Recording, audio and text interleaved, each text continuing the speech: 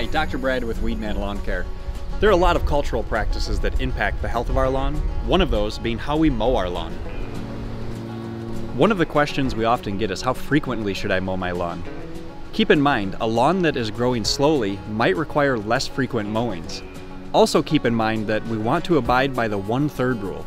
What this means is we only want to be mowing off a maximum of 1/3 of the grass blade at all times.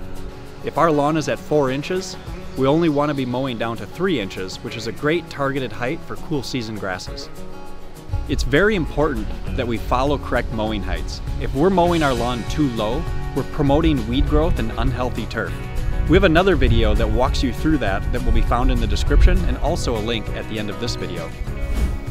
A minimum mowing height for most cool season turfs is 2.5 to 3 inches, but for the healthiest lawn, I really do believe we should be somewhere between 3 and 3.5 inches.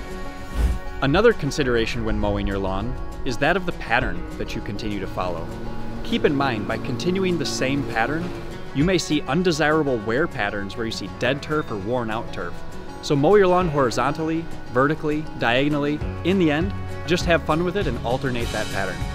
Contrary to some myths, leaving your clippings on the lawn does not significantly increase any thatch. As a general rule, we want to be leaving or returning our clippings to the lawn. Not only does this contribute free nutrients, but it also makes mowing a little bit easier. Be sure to stay up to date on all of your mower maintenance. One of those items is sharp mower blades, which directly impacts the health of your lawn. Other ones to consider are things like oil changes, air filter changes, and checking all of the safety items according to your manual.